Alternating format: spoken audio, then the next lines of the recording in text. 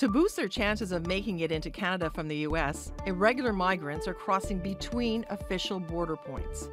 The RCMP apprehended more than 8,500 irregular migrants between January and July of this year. That's more than a 30% drop compared to the same time last year.